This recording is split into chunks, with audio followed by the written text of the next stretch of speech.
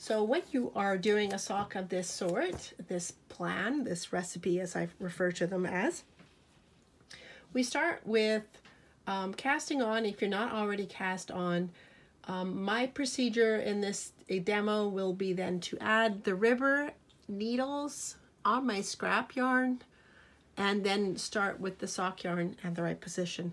So with this in mind, this is what the sock will look like. It will have a selvage, which is this edge at the top. I've overstretched the socks, that's why it's a little bit uneven. It is a 1x1 rib, which will then switch to the leg, which is a 1x3 rib. And then we'll work down to the heel, which is here. But in this point here, we do something called a pre-heel, which means there is no ribbing in that segment, just to kind of give it a better fit. It's just not as clingy, I suppose. So then we continue down when we work this sock, and you'll notice there's ribbing in my right hand, but not on the left. This is the bottom of the foot. There's no ribbing there for comfort, and here's a bit of ribbing on the top of the foot, which we go right down. The pattern that I'm following that I've created is one where just one row before the last row of the sock foot, I actually stop one row before, and then I switch all the needles out so that it's much easier to close the toe. And then we work the toe. So there you are there. So that's what it looks like in a basic overview. If you want to see what this actual sock in my hand looks like, this is in my Ravelry under sock 49. So let's look at sock number 1 that I created earlier today. I would have videoed with this one, but of course the app crashed. So here it is, the sock with my cast-on bonnet attached still. So this is what it will look like when it comes off the machine. And then my scrap, which I will then add the ribber. And then there's my selvage, which is only ever called that kind of beginning first row. A special procedure or technique that you follow that helps those stitches not unravel once you remove the scrap. There's my 1x1 rib, 3x1, and then I continue down, of course, to the heel, which is the pre-heel there, and then the heel, and then the foot, which is quite wonderful. And then in this scenario, as it just came off the machine, this is where, I don't know if you can fully see that I've switched to the regular knit cylinder needles there, not the ribber, so this last row is easier to close. And then there's the, of course, open toe with some scrap, so that you can Kitchener it closed, as that's called. Now you'll notice I have 2 colors yarns here. This is acrylic sock weight scrap yarn, and this is, of course, is doily number 10 kind of cotton. I use 2 styles because as much as I'm frugal, I don't like to waste things. So I always use the sock weight scrap when it touches the sock, and then I switch to a space-saving, inexpensive, even more inexpensive kind of filler yarn. The idea here is I put this much between the toe and where my neck sock would have been, so I would continue, but I figured I should show you from scratch, not just from it loaded on the machine. All right, so let's start with this demo. Here we go. To start with this demo, we're going to start with a new cast-on bonnet, which is the thing that you use, whatever you choose to use, in order to start with the tension on your machine. Now, you can certainly use whatever works for you. You can use a net bag. You could use Gob's Web, it's called, when you just run a bunch of yarn and add some weight. You can use the antique start device, which looks like an upside down kind of umbrella. There are so many things you can do. So whatever you do, you can use my Universal cast-on bonnet, which I have instructions on how to make yourself. You can also purchase some if you prefer not to make it yourself. You pretty much have so many options. But so this is how you can do it. If you just want to learn how to use the Universal cast-on bonnet, I have a video just for that. I have so many videos. Anyways, thanks for joining me today. Let's continue. So here we go. I'm going to add this now. Here we go. So this is the Universal cast-on bonnet. It has split rings on one side, although you certainly could put them on both sides. But how I've designed this basic one is I have the hung hem on the bottom and the split rings on top. Now, of course, whenever you're casting on with your machine, you only need to cast on with every second needle, not every single one, unless you are insane, glutton for punishment. That's okay if you are, but why? All right, so what I'm going to do here is I'm just going to hang every second needle real quick.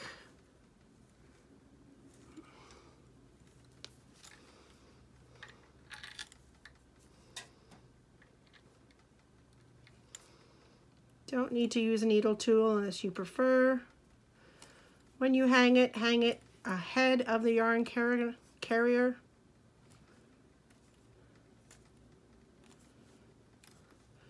And of course, only hang it on the raised needles, not too close to the last of these raised ones here. So I'm just going to pause here. These are up, but we're going to pause. Whenever you have your yarn carrier engaged on your machine, engaged meaning it's right in the correct position, try not to crank unless there's yarn on the needles on the machine, because you may not realize it, but just cranking without any weight, without any yarn threaded, it may bash a slightly open latch and just kind of do that in, and it'll break or bend, and you won't even know it, and then you'll be working away and so why is this one needle not behaving? Because you heard it earlier. So indeed, try not to do that. So I'm just going to gently, you can see all the latches are down where I'm moving it. Just get your yarn carrier in position. Probably the only time you would move the yarn carrier without any weight on your machine. So now these ones, the rest of these have till here raised, so I'm going to load them till here. Ensure that all your latches are open.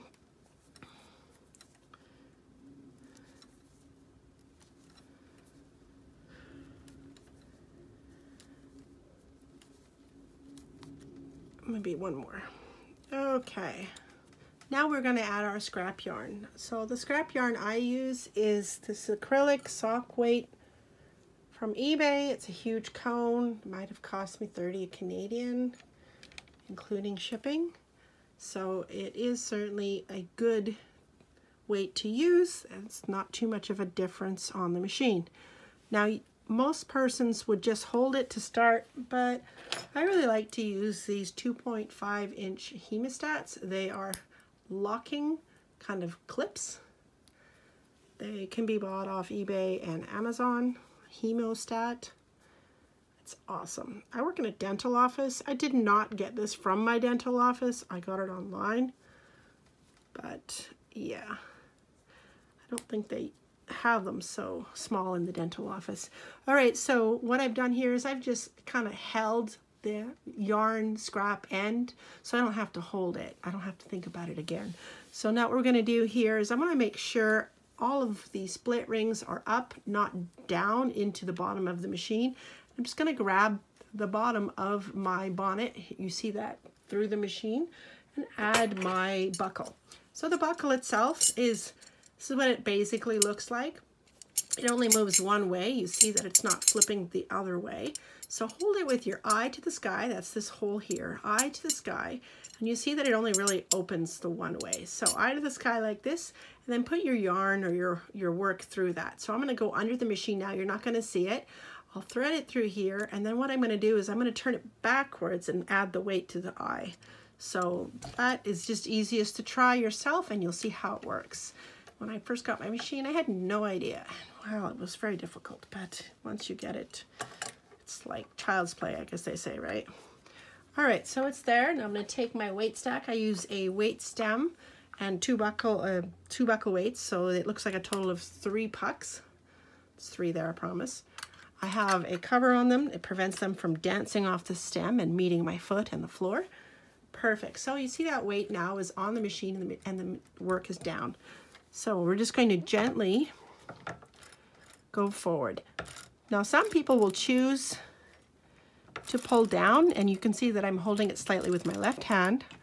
I don't subscribe to the idea of using your hand for only weight applying to the machine, because you can't possibly have it always be a robot at the same tension pulling down. So if you add a weight, you're more guaranteed to always have the same, which is what I choose to subscribe to. So now the rest of these needles are up. So we are just going to do that. You may notice when you use a cast-on bonnet like this or anything with split rings that wherever you've not hung, or actually even with the net bag, wherever you've not actually added your bonnet, you might find the one that's not loaded when you work might flip up and over just because the tension isn't there. Don't worry about it, rehang it, it's scrap, just like lift it up and cover it and just keep going. All right, so what I've done here is, whoop, there we go. So like my wraparound skirt, all of the bonnet is now hung, all of the needles have the equal tension, all being pulled down to the middle. There we are, perfect. So now with this being ready, we can just simply go around. So you see how slow I did that? Super easy. So what we're going to do now is we're going to add our ribber. I find you got to at least do maybe the width of 2 fingers of your scrap from your bonnet before you can put your ribber on, just to make sure that all your its and bits are connecting correctly. That's not an official word, of course. All right, so we're looking at this. This is the ribber. This part here connects to, where are you? This part right there, and it has to sit on this side. And on the bottom, you can't fully see with this view, is this adjuster here. So I will screw it one way and it'll come closer, screw it the other way and it'll go further away. All right, perfect. So what we're gonna do is we're gonna put this on the machine now with that ribber stop on the left side of the inner cylinder attached part. So when we look at this, this moves 2 different ways. So I'm gonna keep in mind where that fin was. I'm gonna connect it. Now inside it's touching the inside of that control or that attachment. I've marked with nail polish where this should meet with my 3 o'clock. So it's easy for my eyeballs to see, but I can also feel it because it won't go any further this way. Now this part here, engage your tappet, which is what this part, this green part is. All right, perfect. So this goes this way. It's connecting with your drive pin. There we go. So the next step then is to add the ribber needles. Now there's certainly a billion different ways to start with using your ribber. One way, of course, is instead of loading all of these needles, you can load every second one. And then when it came to this part, you can just plunk them in and go to town. The same alternative there is you could do every second needle and then catch with the ribber needle between and load and then go to town. There's so many things you could honestly do, but this is what I do because generally if I've done one sock, I do the next one, and at that point all the needles would be in play. So this is what we do. So I'm gonna show you. So it's really important when you swap a cylinder to a ribber needle, you have to make sure the stitch doesn't go behind the latch of the ribber needle. However, vice versa is not true. If you go from a ribber needle, it does not matter if the stitch goes below the latch because, of course, of how the motion of the machine, how it works. So we'll make sure that when we do this, which is what I call a handshake, we're going to start at 3 o'clock. We always start at 3 o'clock when we add a ribber needle to the machine. So I am going to look here. So this needle that you see just after 3 o'clock is going to be placed on the stitch on a ribber needle here. And this one's going to be removed. And then we're basically going to do a 1x1 rib, which means every second one is now going to be a ribber needle and it's going to be in the ribber dial. So the important part here is not all machines align perfectly with this first point. So for me and how I set up my machine with marking, excuse me, it'll either be the first needle or the second needle. You'll know what your machine is, but in this setup with my 72 cylinder 36 dial, this is the first at 3 o'clock. This is the best one to do. So we're going to do that. To make this easier, you should consider putting your spring cylinder rest in use. So all I've done is just kind of release the pressure pushing down. So to do this, just grab your cylinder needle and make sure that that stitch stays in the latch, not behind. Just like that, and the latch stays open. So we'll do a couple more. Here we go. So skip this friend, we'll go to this guy. Super easy. And you get better with time. The more you do it, Try not to drop it, but if you do, your life's not over. You're not on sock yarn. Your life still wouldn't be over, but it does make it a little harder when you don't have a good foundation underneath holding your work. All right, so we're just going to continue here all the way around. Every second cylinder needle is now becoming a rubber needle. And I will zoom out so we can kind of see a bit more. All right.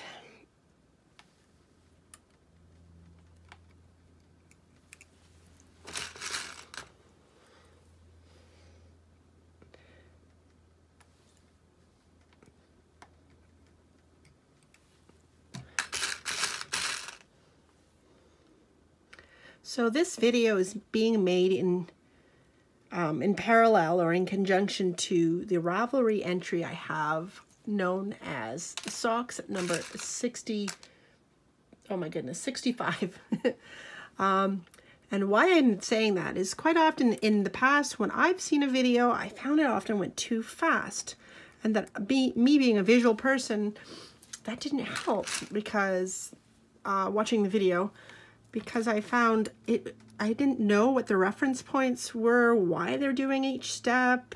And in some scenarios, it's just too far away. You can't see it.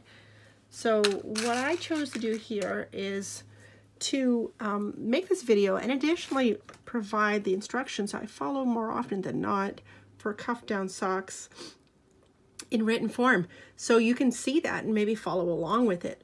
Whoops, which helps quite a bit.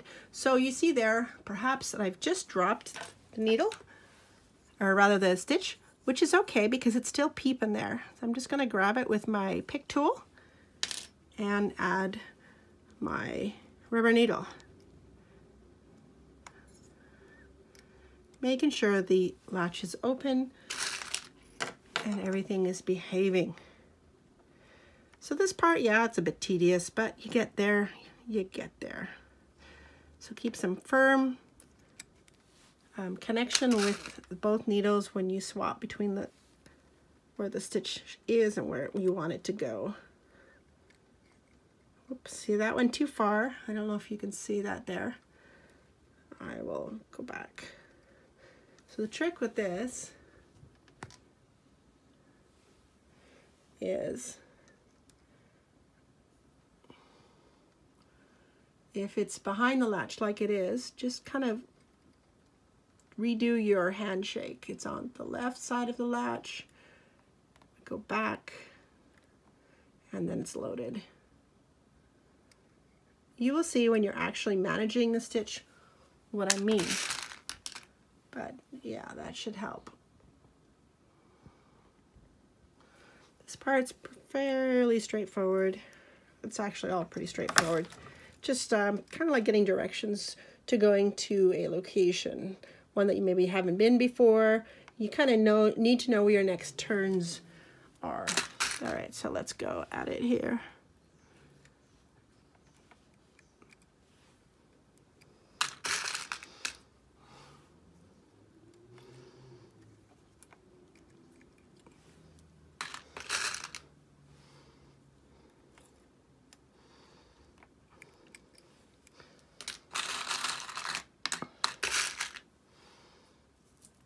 So I'm just rotating the crank wheel, bringing the spring rest, which is lifting the tension of that spring off the needles.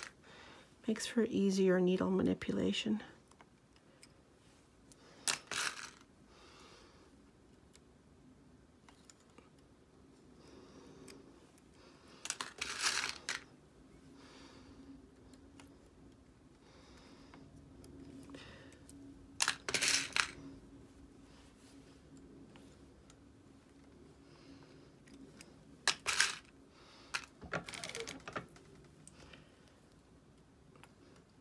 So whenever using a ribber, it's important you do some kind of special beginning.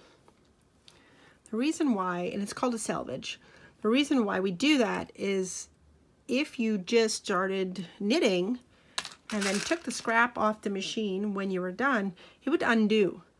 You need something that kind of locks it in.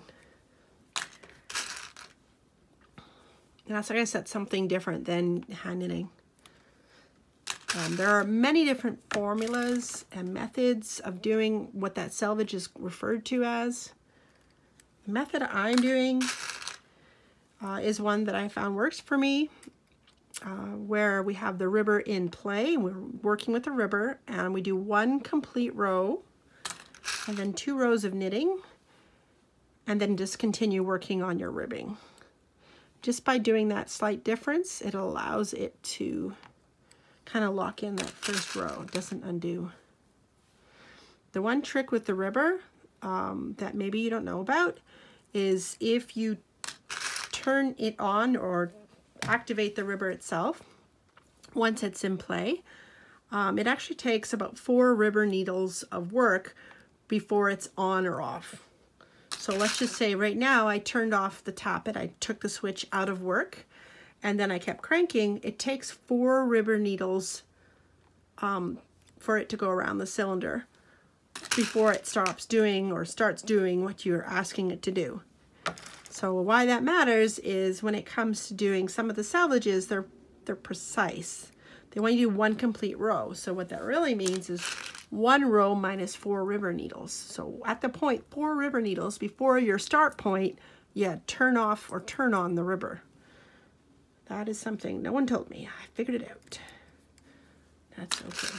The other thing that's very important is always starting from the same parts, same spots that work for you.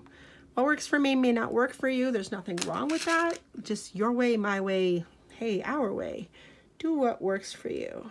There's no right way, no wrong way. The wrong way, of course, is when you drop all your stitches and, oh my goodness, you need to have a coffee break.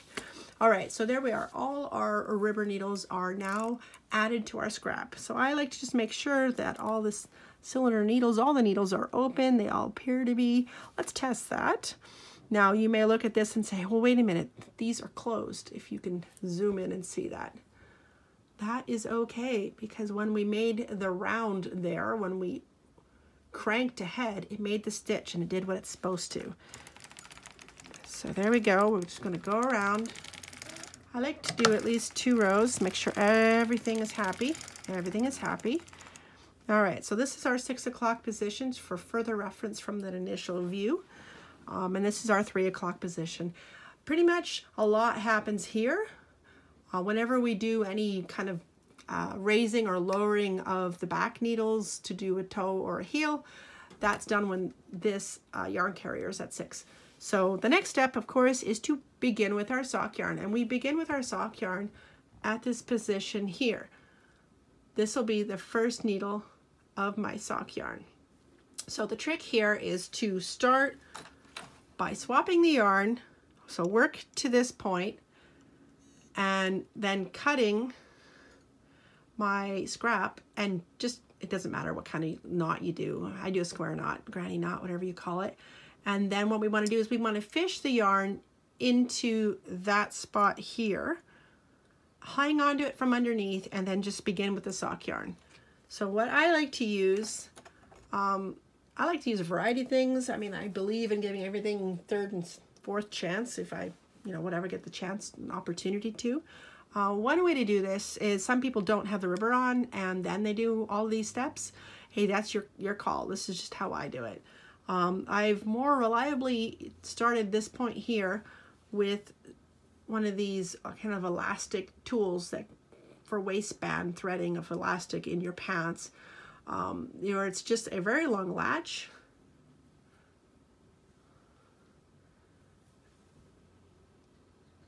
And you're just going to take it inside and come up that tiny little slot. It's actually much easier than you think.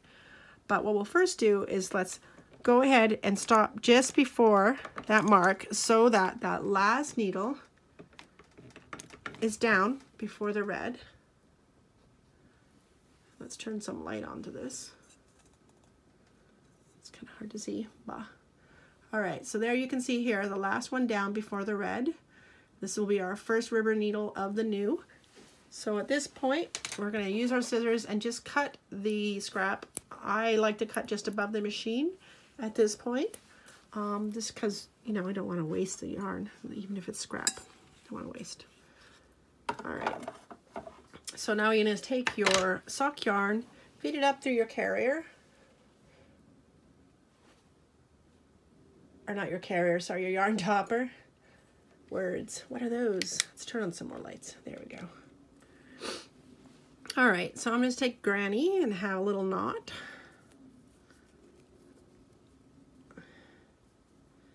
Bada bing, bada boom. There we go. Not too big of tails so nothing gets in the way. And so as I said, now we want to fish that inside the machine. And so we're going to use our little latch, just kind of push it up along the inside wall of the machine. Excuse me. And aim for that spot. Oh, you can see that's the latch there. And do maneuver until you can kind of just grab. There we are.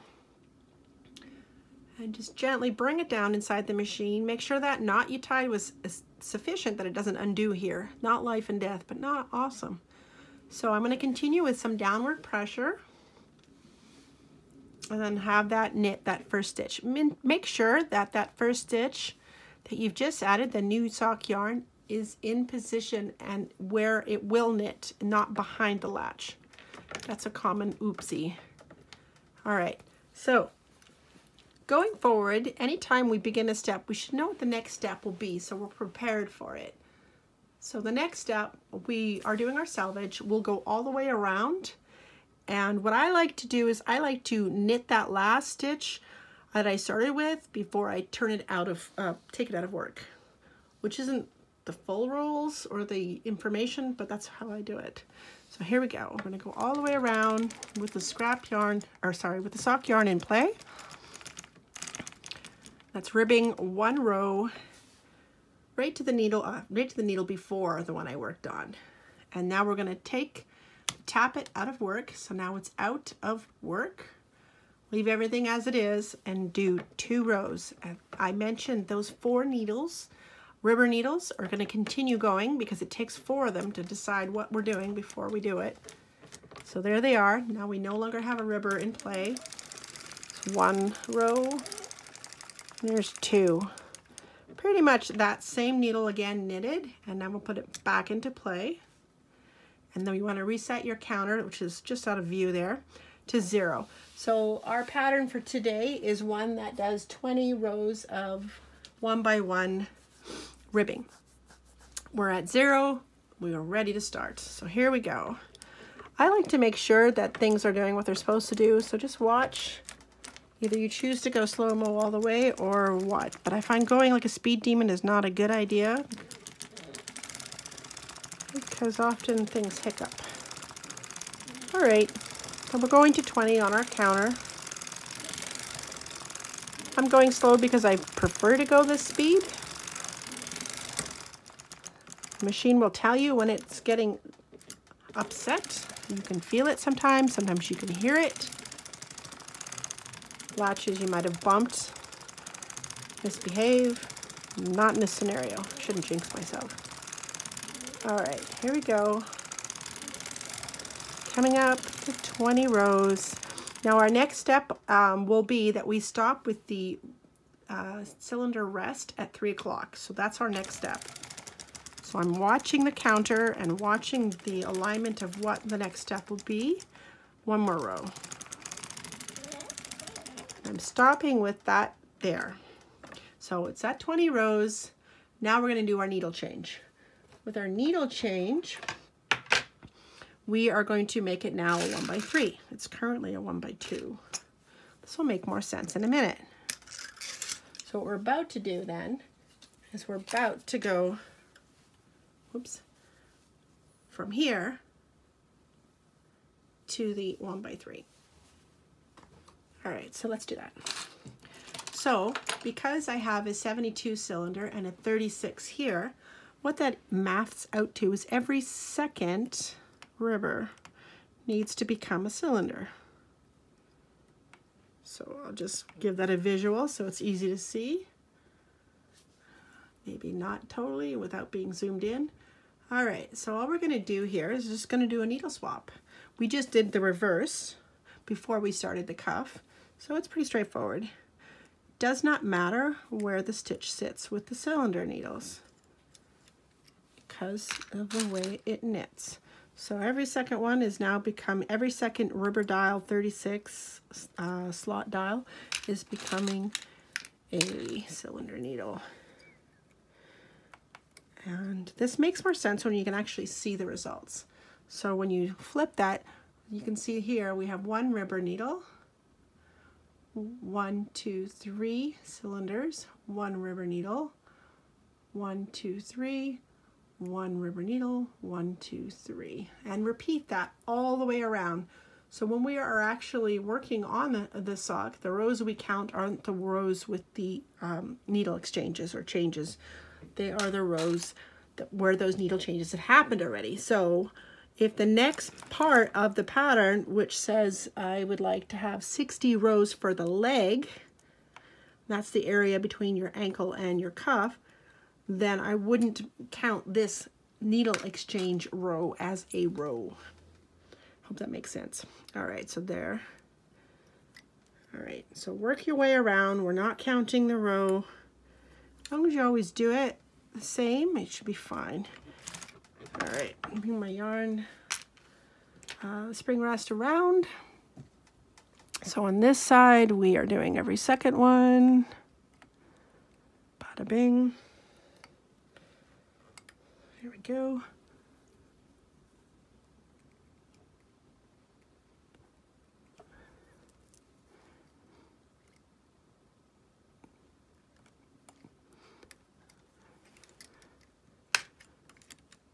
I'm not super fast at this. I'm okay with that. I'd rather go slow and ensure I didn't drop anything than speed demon. Good. Oh, see, I missed this one here. Machine's hiding. That's okay because we haven't ribbed with it yet. But the spring is now down, so I'll raise it.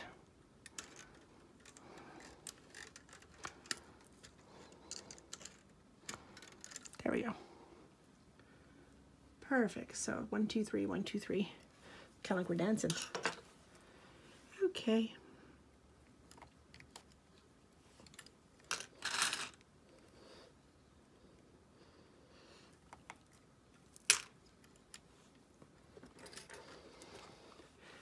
Make sure the cylinder needles are all open and the rubber needles are doing what they're supposed to.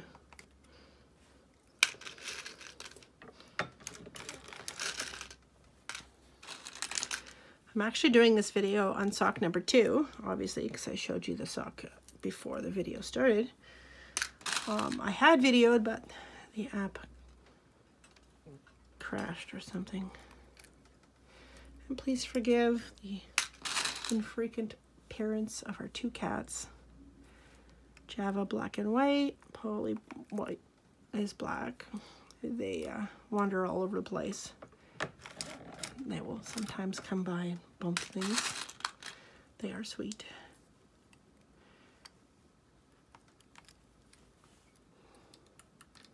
Both are adopted cats. They needed home, so we found one for them, us. All right, so continue all the way around. Alrighty.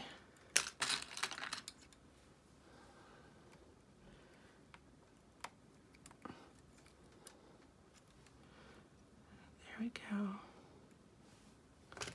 So we are done all the way around. So let's proceed to our start point. Now our next segment is to do the legs, which in the 1x3 rib. And that is a total of 50 rows. When we look at that instruction, we also make sure where our next turn is, kind of like we're driving somewhere. If you need to turn left and you're in the far right lane, it ain't gonna help you at all. So let's continue down here. So when we finish the leg, we need to stop the yarn carrier at 12. So let's do that. All right, so we need to do 50 rows and then stop at 12.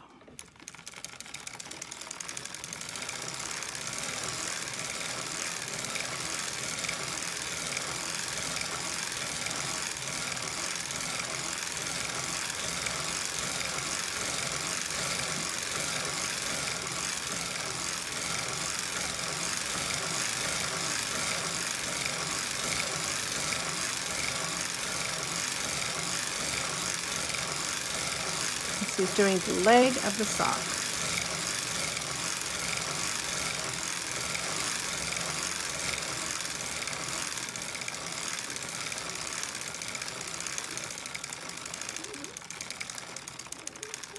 So we stopped at 12.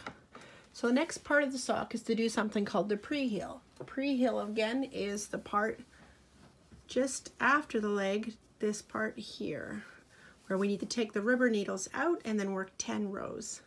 So let's do that. We're going to take out the rubber needles on this side of the halfway marks. So we're going to take all of these out.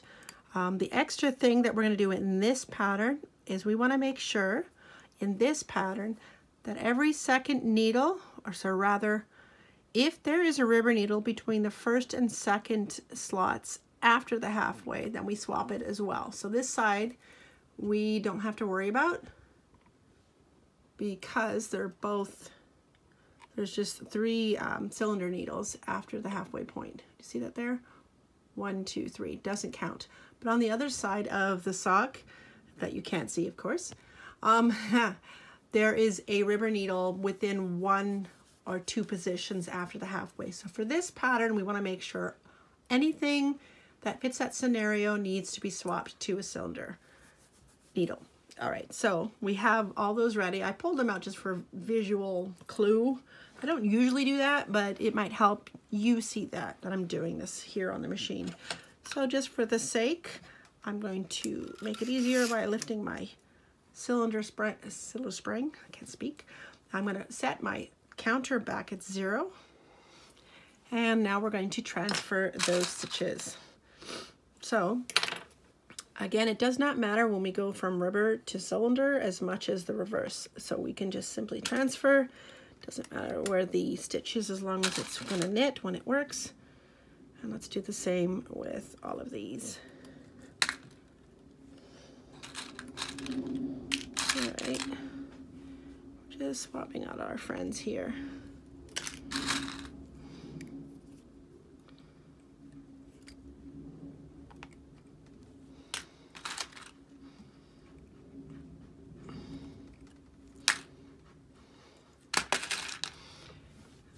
Okay, and we're gonna, so these are all now gone. And then on this side, as I said, you can see there is 1 rubber needle between the first and second after the half. So this one goes as well. There we go. It has to do with the pattern that we're going to follow is going to create a interlocking stitch, which will be placed just on the heel at this point here so that the hole is tiny, not big. There we go. Let's finish swapping needles out to what they should be. Make sure all your latches are open. Cannot say that enough. Excuse me. Bada bing. Come on, little needle. So while this video is playing for this length of time, do know that I am going this speed for this video. It doesn't normally take this long to do this.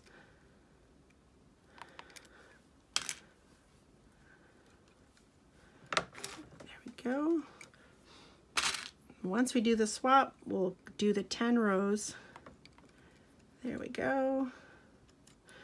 And always check that your latches are open. Yes, sirree. Put the spring back into work. Holds everything in place. All right, so this step now is to do the pre-heel where we work 10 rows and we're going to stop the yarn carrier at 6. So let's do that. 10 rows. 10? Oh, I guess they're 10.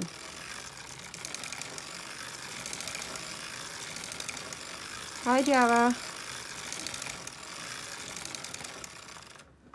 Just wanted to check that I also did 10 there too. Yeah, I did. Okay. So now at this point, we would do the heel.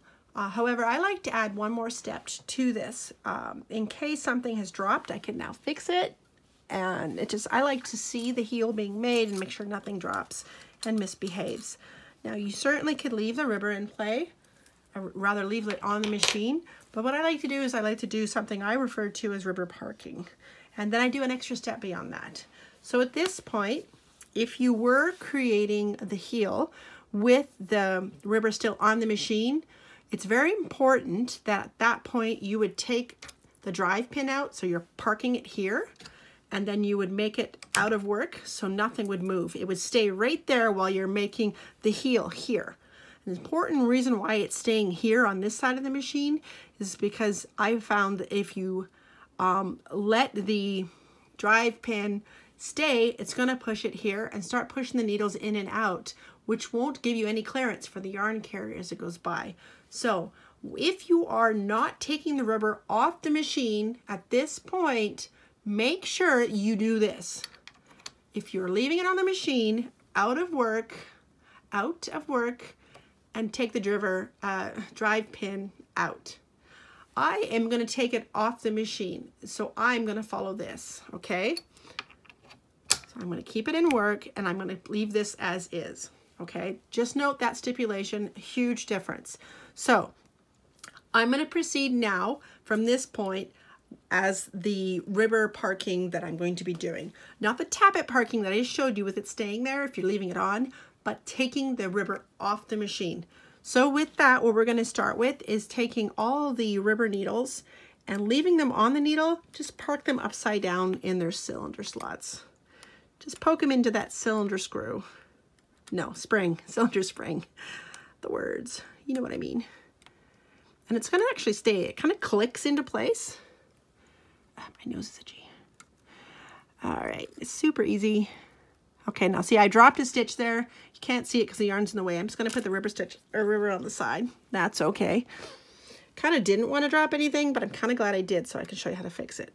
So I can see now that any of the ribber needles I had in play are actually upside down, and that means nothing's going to lock it to the machine. So let's have a look. I'm going to take the ribber and just put it aside, and now we look at it. That's in the way. Oh, look at that. So we've dropped a row here, and we've dropped something going on there. Super easy to fix, okay? So first of all, what we're going to do is, let's see here. What I like to do is I like to continue with the setup. So at this point, before I fix anything, I want to do the next step of the ribber needle parking that I do.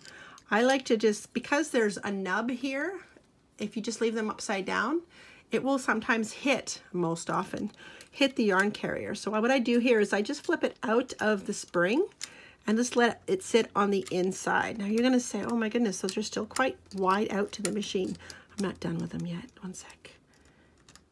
Come on, little spring, let you go. So I'm just gonna scooch them down so they just kind of have a little rest inside. And let's do that over here too. I had a wonderful individual show me a November 2019 Lacey Washington CSM event that if you want to do needle manipulation or any kind of work manipulation while it's on the machine, to put an elastic on your needles. Oh my gosh, why didn't any of us think of that before? Unfortunately, I don't remember the guy's name, and I've only seen him twice in the last year and a half since I've been in this community. So I apologize if I don't know your name. You only stayed one night on each event that I saw you at, and you worked your machine very ferociously. All right, so here we go. What we're going to do now is we're just going to, I guess we could raise them too. Yeah, let's raise them too. Okay, so part of the pattern of doing the sock, even if we had the ribber on the machine, is to raise the needles. So normally a regular pattern would just raise every needle from behind the halfway mark. But because I'm doing an interlock switch, I need to raise them from the second. So we're going to raise the needles from the second position behind each halfway. 1, 2. There we are. So what does that look like close up? Let's look. So not this one, but this second one on both sides, okay? So this one is down and this one is up. All right, there we go. So now that those are up, what I can do is, what I prefer to do is continue finishing the sock on the foot of the sock. Blah, blah, blah. So we always stop at 12, all right? So I need to fix this one and I need to fix that one. So first thing I'm going to do is just any manipulation. Let's put the elastic on the machine and let's take the weight off, because why are you pulling against yourself? I mean, that's just more work than anybody needs. All right, and I'll even take the buckle off because that's a little extra weight. Okay, so we've applied our elastic just to help lock the stitches onto the needles. We've removed the weights. There's no weight at all, no buckle, nothing underneath. This looks like a dropped ribber stitch, and this is a dropped, maybe just a cylinder there. So we're going to do this one first. It's so much easier. It's very short. How you latch up or correct I guess on the inside, a purled stitch is different than how you'd latch up a knit stitch. So this is in the inner part of the machine, so it's how we look at it, this part. So what that means is when I look here, you know that this is a knit stitch and these bumps are purl stitches. That's all I'm saying. So that when we need to fix this one, I actually latch them up from the top, going from the latch being upside down, so latch facing down, and if I'm fixing the knit stitch, I do the latch facing up. It'll make more sense in a minute, but here we go. So we can see there's that little trader just sitting there, ready to be undone. The reason why we take the weight off is so that you can easily fix this.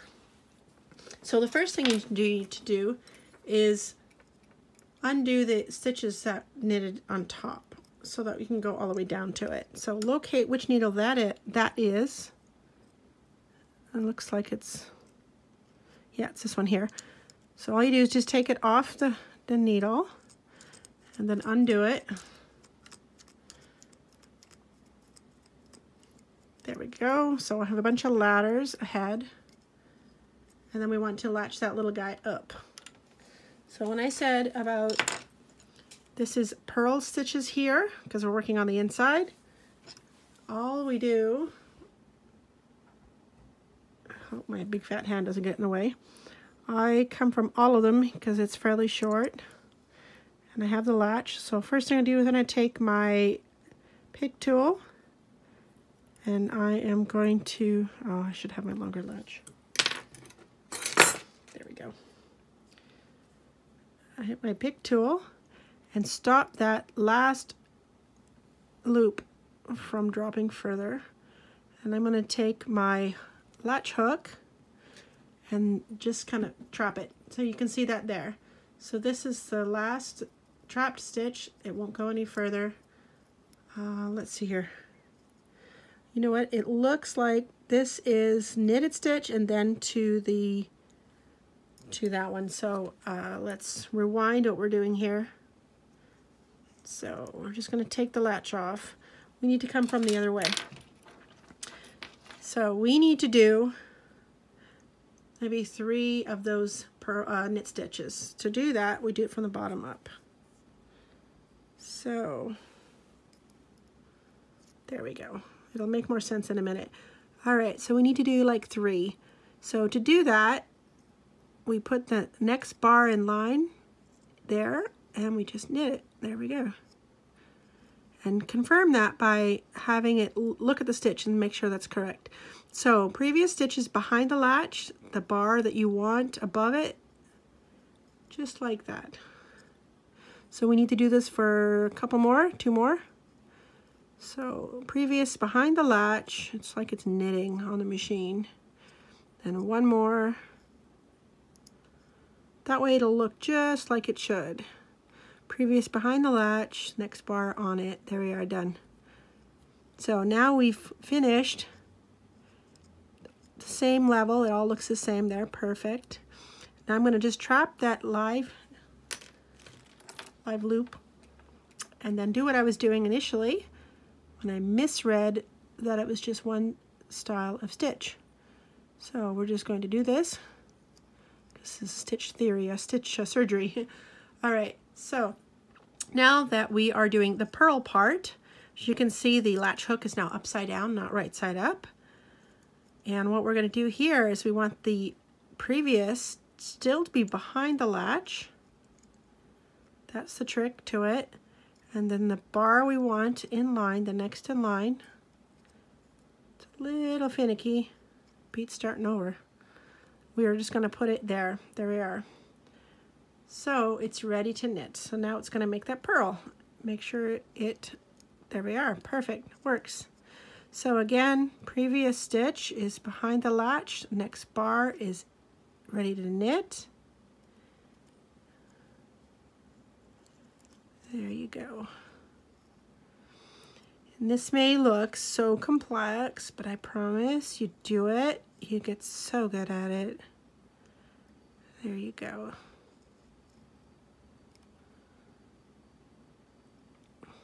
That's why I prefer a smaller latch hook. Like this is pretty nice. Like if you were like rug hooking, like doing that craft, and you were using that latch hook, I find it's too big. It's huge. And it'll just be painful. A lot of work.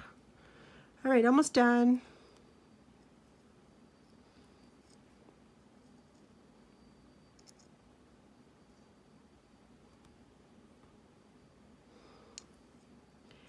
You won't even know that you dropped it. Now, initially, when I drop stitches, I would just fix it at the end. But when you manually do them, they're no longer as tension even. So it's actually very obvious when you hand latch. So doing it this for a couple is worth its weight in gold.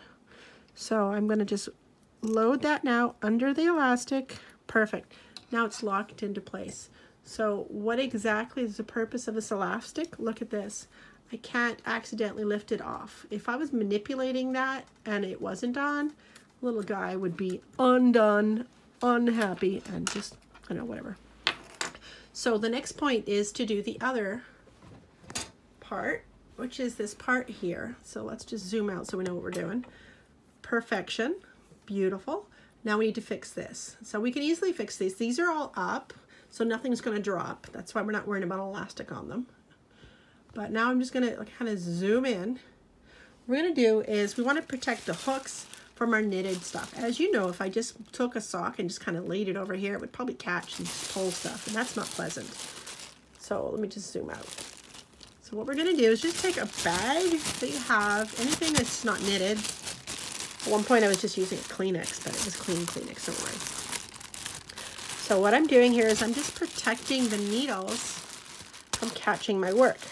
I have no weight on the knitting material, and now look, I can easily pull through and look at what happened before. Oh, naughty. So you can see here, it dropped right here. What is this? After the pre-heel, it dropped. And then it caught, and then it dropped. Buzzard wing. So good news is I don't have to undo all that's undone, just the part that accidentally knitted between. If that makes any sense. All right, so what I'm going to do here is I'm going to just zoom in. It's actually not that hard. I find doing this much easier. So what we're going to do is we're going to undo the part that actually caught in the middle. So gently undo those stitches. And the other way is just to kind of, but some of the yarns have like a bit of small hairs or fibers that kind of lock them in, like mohair. So it's not super runny. That's a word. Okay. All right, so as you can see, they're all, and there's my active loopy loop. Perfect. So we made the sock going this way up. So what we're going to do here is simply use our latch hook. You'll see which way to put it, to orient it in order to get the stitch you want. But this is easy. So make sure it's not twisted. There we are. With the previous stitch under the latch or behind the latch, closest to you, grab the next bar, and there you are. Now repeat. I find this much easier than upside down, and oh my goodness.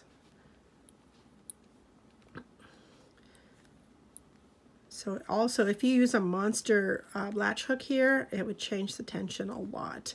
Some of it will wash out, and even any major tension differences, if they're not major, any minor tension differences will wash out in the laundry. Buzzard dropped it. Make sure you don't split the yarn like I just did. Yeah, okay. Oop. Now, some people have complained about how small the needles are and how much the work is so tiny. I've set up a second lamp for when I feel I need a boost to kind of look at things more clear with a magnifying in it. So the Brightech lamp that we use, I've got a second one and I left the lens in it, where the one that I'm working over the machine has no lens in it and the light's just right over the machine. And I'll include a link to that too. I got it off Amazon in the States. So as you can see, super easy. So we'll just continue down until we're back to where we should be. So it's good that we can take it off the machine for this. This purpose allows you to fix something instead of getting a surprise later. That and as I said, the work is, you can't even tell that it had come off.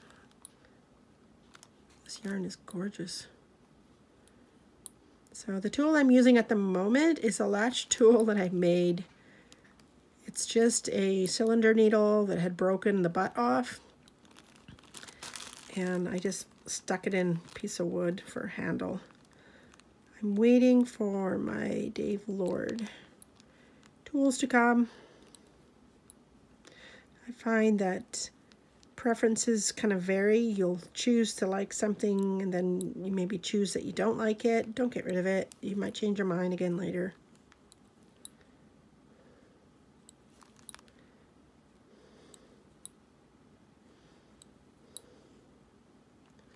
There we go.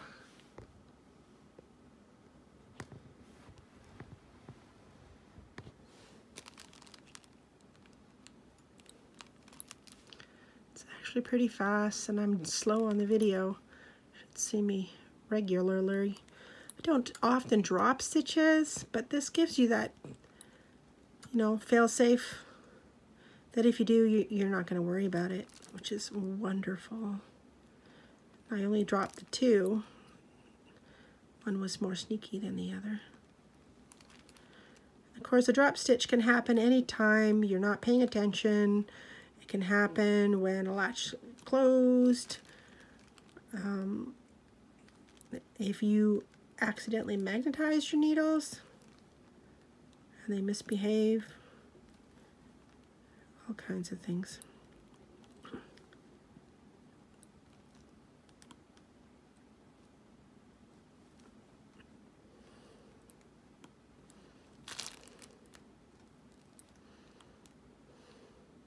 So if I had left the ribber on, I would have continued on to the end of my sock, would have taken it off the machine, and then found those two areas. Now, that is my preference that I do this, certainly. But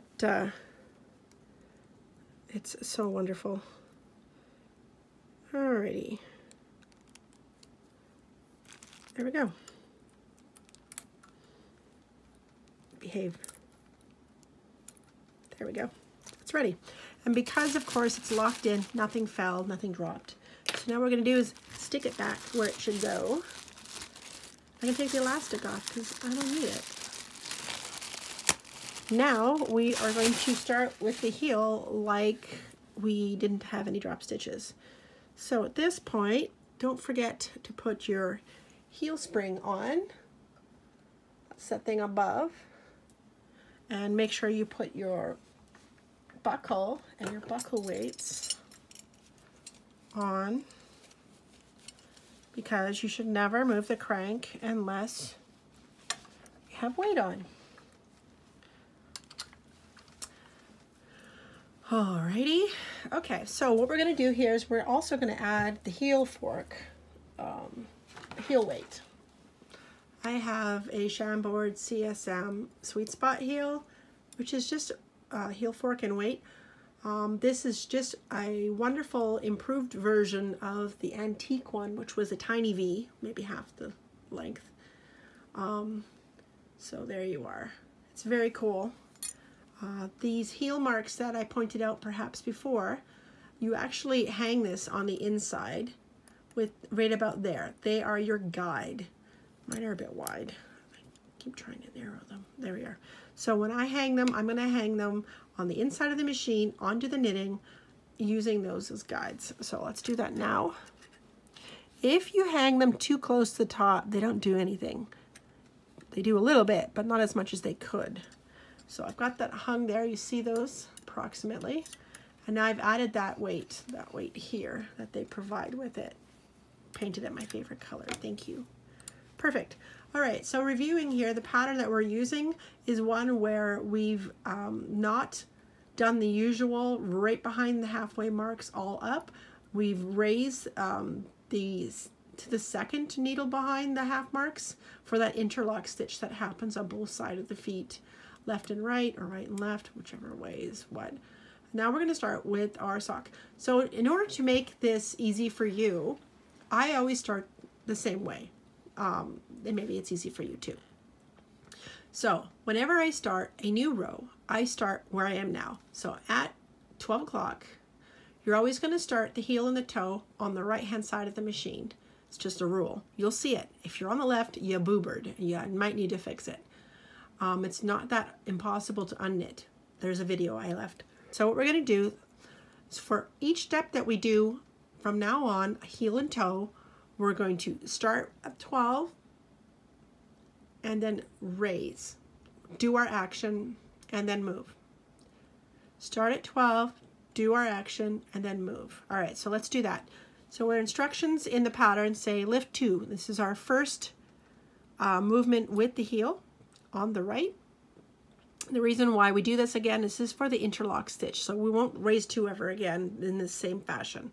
2 on the right, there we are, everything's good, all latches are open, doesn't hurt to make sure. Make sure you're not caught in anything. Good, here we go. Now we're going to raise 2 on the left. That's our other interlock stitch, and zoom on over, bada bing, beautiful. All right, from now on, we're going to only raise 1. We're going to raise 1 at a time until we finished our decrease and we're at our heel marks. So just before our heel marks. All right, so now, oh my goodness, where was I? I'm obviously on the right, but did I raise that needle or not? Easy way to tell is look really close. As long as you remember you're on the increase or the decrease, and you can pull back that last needle. See how it's still knitted? I know I need to raise it. If it, it's important at this point that it's raised. It'll make more sense as you go, the more you do it, whether or not something should be up or down if you've gotten out of your sequence. But I see here that I didn't raise it yet because that last worked one isn't raised. So there we are, we're gonna raise it. This point will make more sense as you go. So don't worry if that was just like speaking another language you've never heard. So we raise the needle as our first action and then we move. Raise the needle, first action, and then we move. Make sure your knitting stays flush against the machine, which is why we have all these weights. Then we move. Then we move. I like to put my hand on the weight of the heel fork. I'm not pushing, I'm just kind of holding. I guess it's just to get a sensation if something is misbehaving. So it doesn't matter what cylinder you're using with this, you can do this with any cylinder. Because the number of movements would depend, of course, on how many stitches you have in your machine. But the method's the same. Okay, so now that we're there, we're at 12, we've raised, now we move.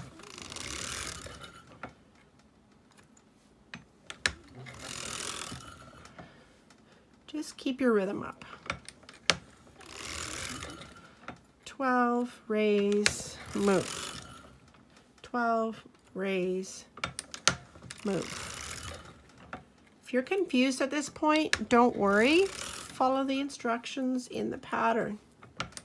They basically say just do one on each side, and I kind of step by step.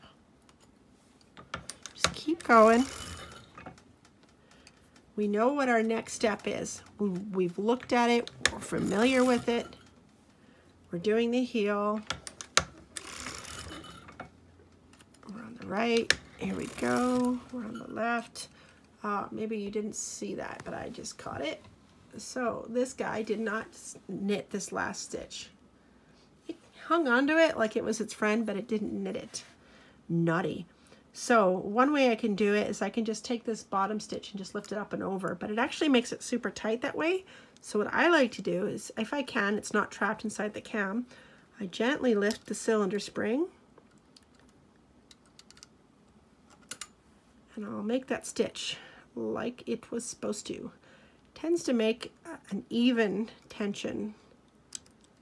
All right, and it was down, so we put it down. Good. Make sure it's open. All right. Now we are still decreasing, and that one was the last knitted, and it's not up, so it needs to go up. And now we're gonna go across. So let's zoom back out. There we go. Ensure that your work doesn't rise. I don't know if you can see this, but it's starting to rise. So a quick way to fix that is just take your finger and push it over. There you are, it did. Perfect. We're on this side. This one's last knitted. Raise up, go across. Same happen, excuse me, on the left. There we go. Now, if you can see that, we have just gone down each heel mark. The last, we're done on both sides right now. As we're at our target. Our target is that we've raised all the needles to the mark. And we're on the left because we just raised that needle. Now we're going to work to the right. Here we go. Raised it, move. Great. So this is what it should look like.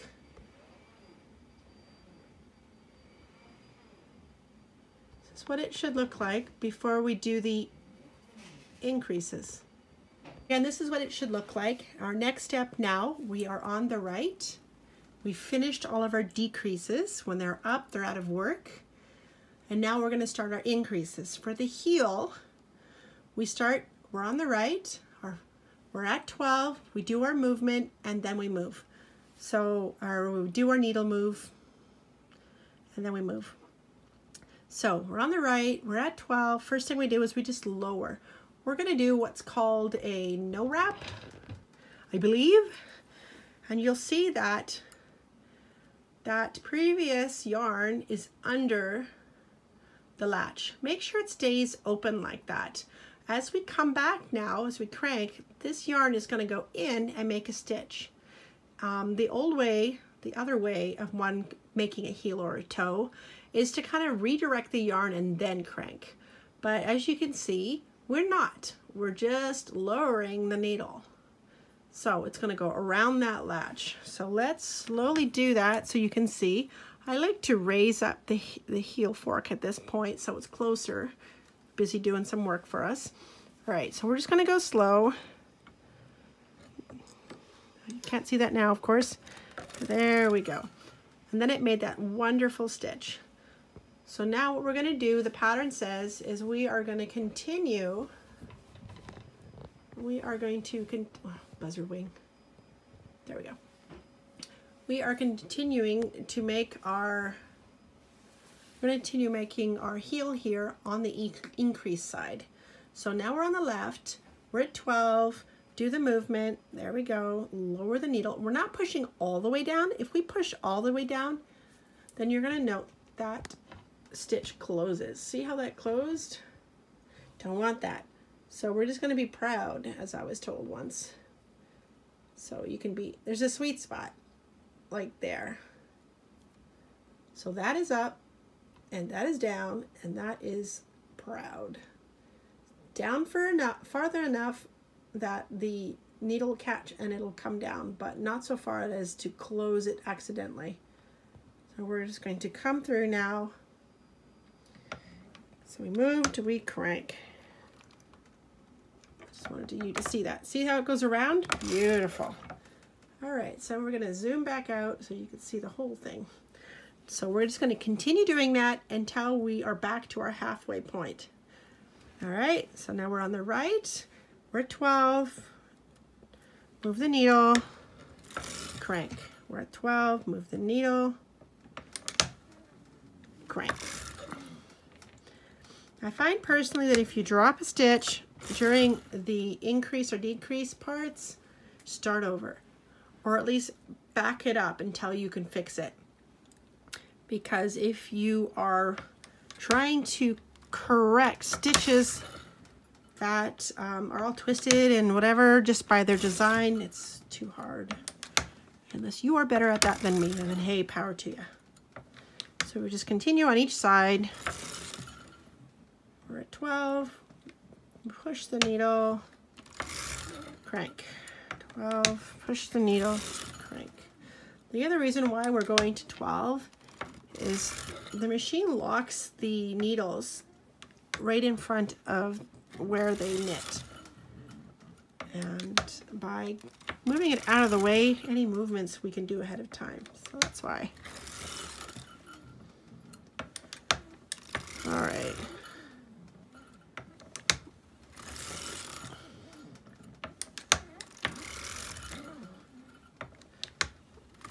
All right. Left side, right side.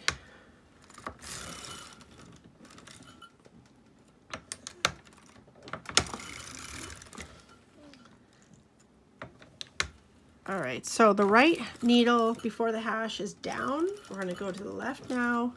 Left needle before the hash is down. Now we're going to stop at 6. Perfect. So at this point, we are done the heel. It looks fantastic. Well done. We actually haven't finished yet because it needs to go to here. But if we went over here without lowering these, they would be locked and have problems. So we're going to leave the machine where it is right now, and what we're going to do is we're going to put the ribber back on. So to do that, we do things in reverse. So let's take the resting needles, the resting rubber needles, pop them back into the cylinder slots and click them into the spring that's sitting there. This will give us the clearance to put the ribber back in the machine. All right, bada bing. Bada bing. And again, of course, you could have done your sock with the ribber always on it. You can follow these instructions and not use the ribber at all and just skip through the ribber parts. Why not? This can be a sock without a ribber. What would you do instead? Well, instead of using the ribber to begin, you could have done a hung hem. Hung hem is simply cranking, let's say, 20 rows and hanging the beginning part on the row that you're at. That would give you a hem of 10 rows on the outside where it's attached. Pretty easy. And then it would be finished. It'd be fine. All right, anyways, so we're ready now to put the ribber back on. There's nothing in the way. Perfect. We're at 6 o'clock, which is almost the 7. I usually add the ribber, but close enough.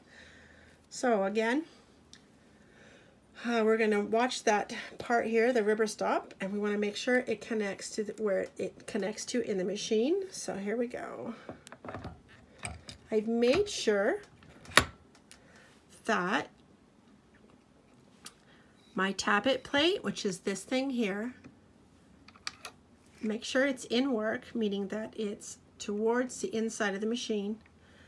Make sure your drive pin is in place. It pushes the timing lever, the timing screw, and it puts it at the right distance so that it does the right stitches.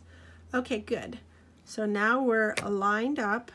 So now we're going to lower the back needles while we're at 6 still. Perfect. Alrighty.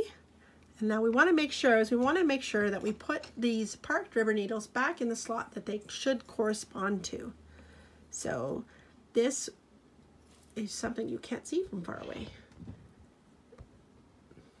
reviewing again that this after the halfway is usually our first rubber needle in the past and won't be now, but that's fine.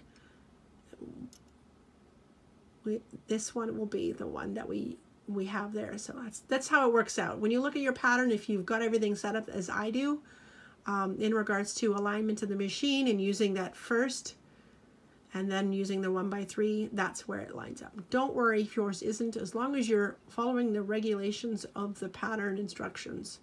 So in any case, let's start here. This is our upside down rubber needle. What we're going to do is we're going to unpark them. So I do that first. I unpark them. So unclip them from their spring. Just click them up. Stitch is still being held. It's doing its work.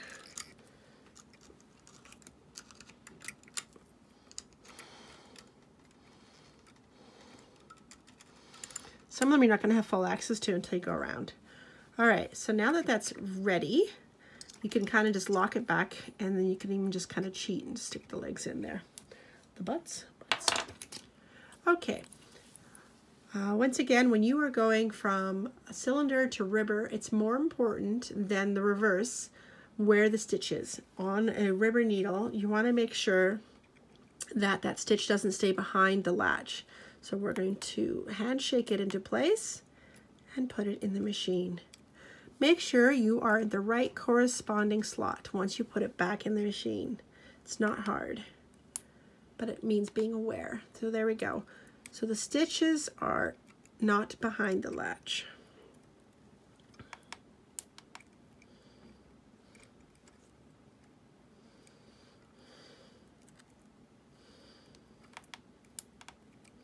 If you want just a video on the handshake or the transfer of the needles, I do have one on my channel. I'll try to quote it down below. Okay, a few more. So this next step then, since that was the heel, is to do the foot. And the foot itself is going to be, where is that? I always follow my instructions even if I know what it says. So our foot is going to be 60 rows and we're going to stop at 6 o'clock. But with this pattern, we're going to stop at 59 rows and stop at 6 o'clock. All right, so knowing that, we set our counter to 0 at this point before we move anything. Now, nothing's in the way back here, but they're not in place correctly yet. They're not back in the rubber dial. So I'm just going to give myself some space, making sure all the needles are open. The heel weight and V-fork are still engaged because there's longer fabric on this side of the machine. If I took it off and started cranking, there wouldn't be tension on that fabric and it would just drop stitches. So leave everything underneath as it should be, okay? We're just going to slowly go forward so that we can see now, oh, there they are, and finish working on those needles there, making them sit back on the ribber so we can do the foot. All right.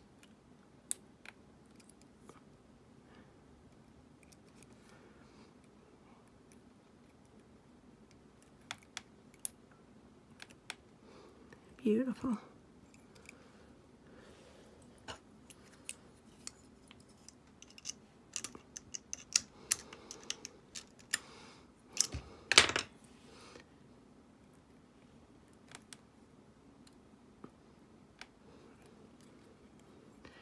All right, so all of our rubber needles are now back into work and the ribber's in work and everything is great. So if you had not removed your ribber, hey, we're going to start here and keep going. If you had, this is where we are, let's keep going. Both of us keep going. All right, so I sound lame to myself too. All right, so now we're ready to do then that 60 rows minus 1 row. All right, so let's do that. So let's do, the prescribed foot is 60 rows, so we're actually going to do 59 rows, okay? Latches are open.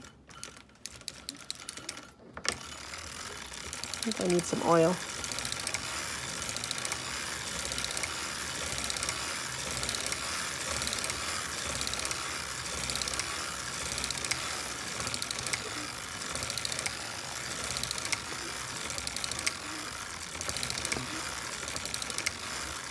put some oil.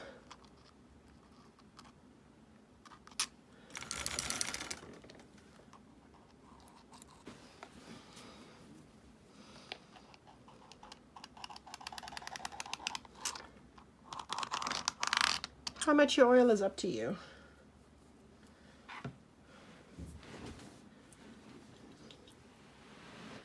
All right, so again, we're back to knitting the foot. We're gonna do a total of 59 rows.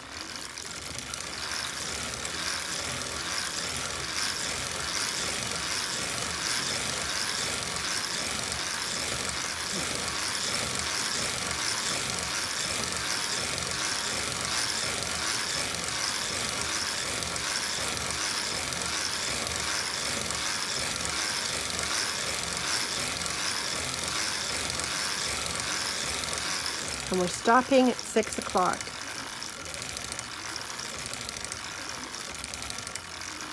Why are we doing that? Oh, there we go. We stop a row before our ideal foot length because we want to switch the ribber needles for cylinder needles on that very last row, because this will be the last row of knitting that we're about to do here before we close the toe. That'll make more sense in a minute. So let's swap out these for cylinder needles. So for that, we are just going to move the spring on hold and swap those last ribber needles for cylinder needles. The good news here by doing this is not only does it make Kitchener-ing way easier to have all the same style stitches on the edge, not purl and knit, but all knit. But it also makes it that the ribber comes off one last time, and you can see if there's any boobers, any mistakes that you've done between the, and we're going to do this last row so we can move it around. If we've dropped any stitches on the foot, we can fix them one last time before we do the toe. No one has to know, although there's video proof. I won't tell if you don't. All right, there we go, beautiful. Bah humbug, there we are. A few more and then we're good. So we're working that last row.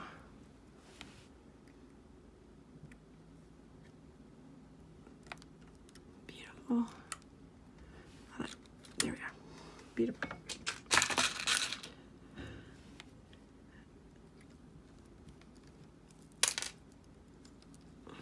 Good.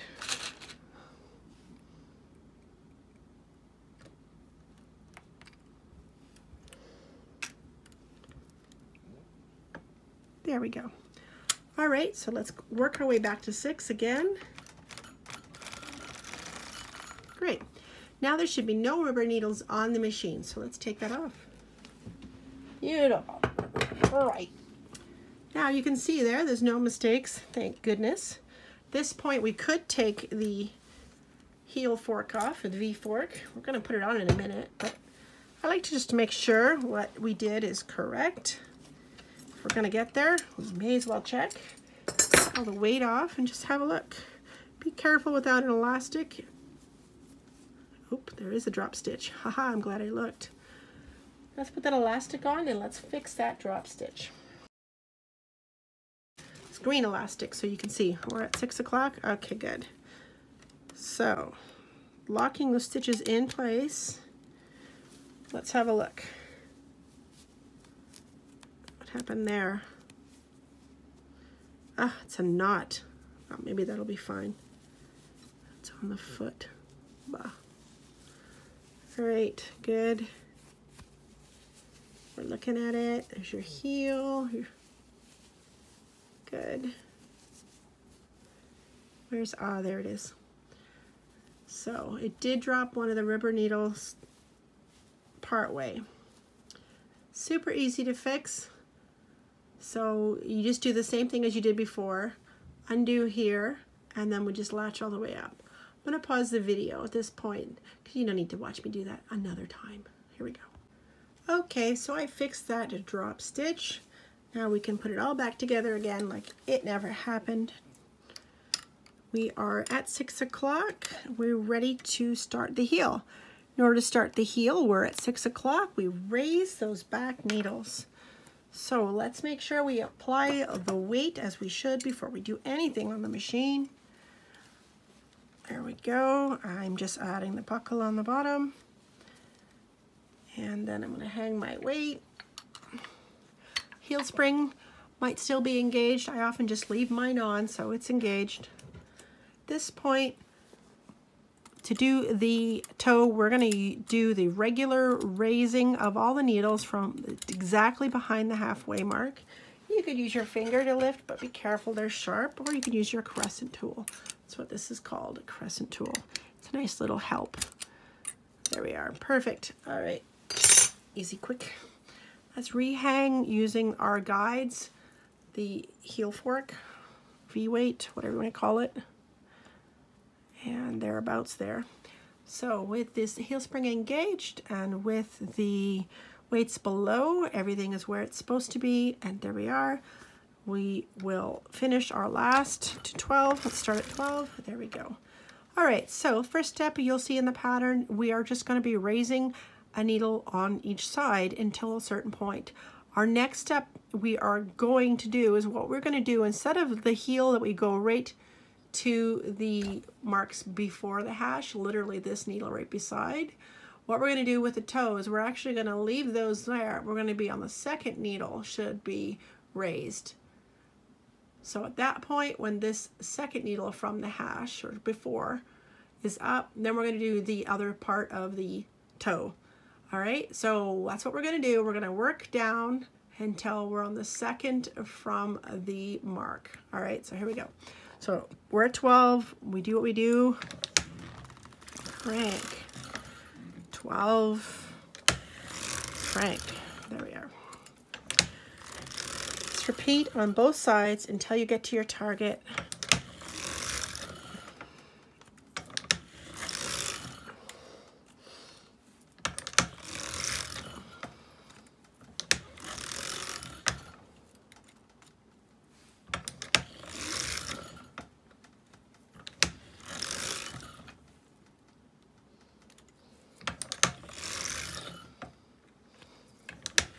When your work starts to rise, then you can move your V-fork. And you get paranoid, you can move your V-fork, whatever you want to do. I raised that left one, so I don't need to do it. Here we go. There we go. Now there are a lot of methods of decreasing, increasing. This is the one I prefer to use, as I find it super simple. All right, we're coming close to our target.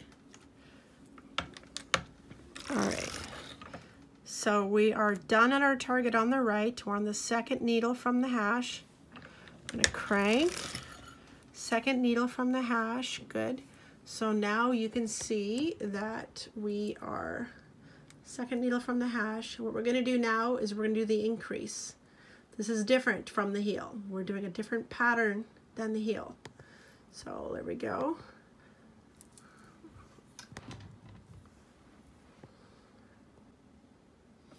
All right, so here we go.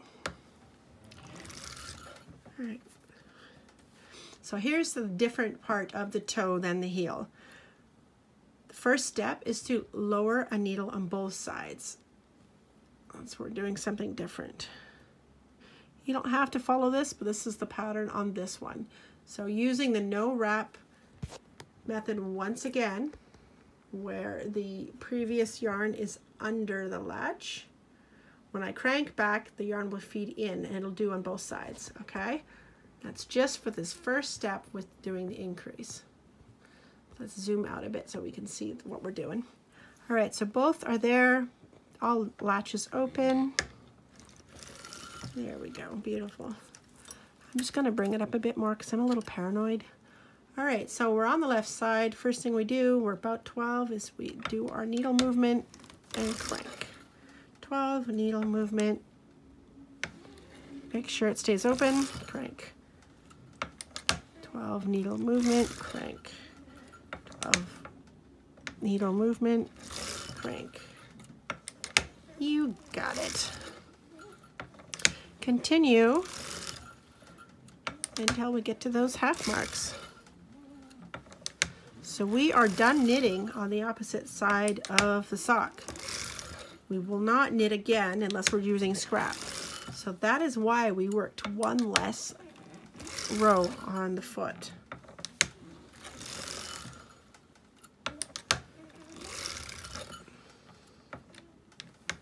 Oh, it's such a beautiful yarn. All right, so not quite at the half mark yet.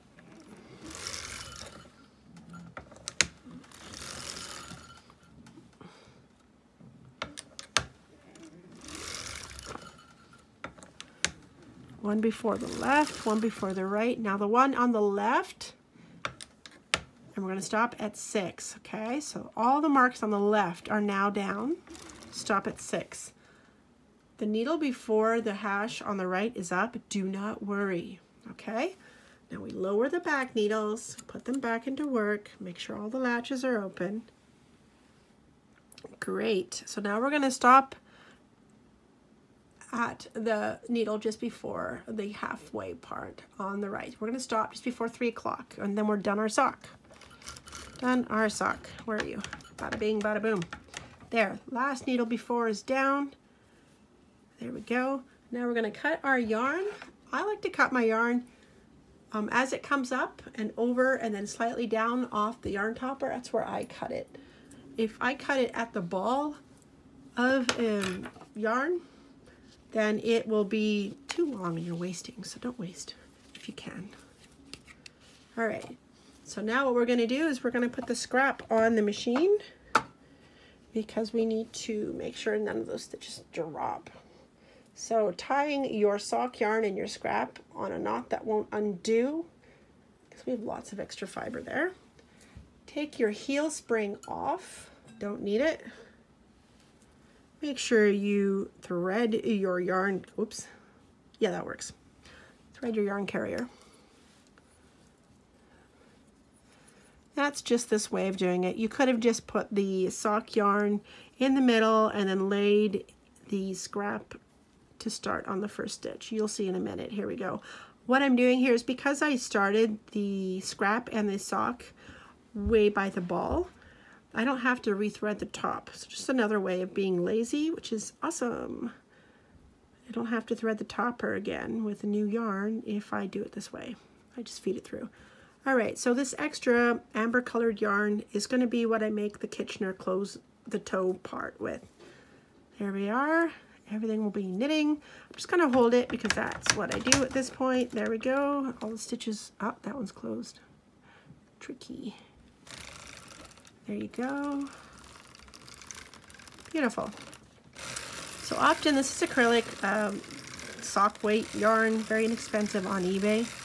What I like to do is just maybe like 5 or 6 rows and then I stop. And what I choose to do is I often choose maybe to put a little bit of cotton. Those rows I've done so far are probably more than enough to keep those stitches happy. But by putting a little bit extra, if the sock is off the machine and you're like moving around, bringing it to work on your lunchtime, less likely that you're going to undo it if there's a little bit extra fiber not to kind of protect those live stitches. So this will make more sense in a minute. If I was to continue making the second sock, which I've already made the first one, so I wouldn't make a third, then I would make this long enough with the scrap that the sock and the heel or toe is beneath the machine so that when I add the buckle, I don't have to worry about that weight needing to be there. So this here is extra fiber. It needs to be beneath. Anyways, so here we go.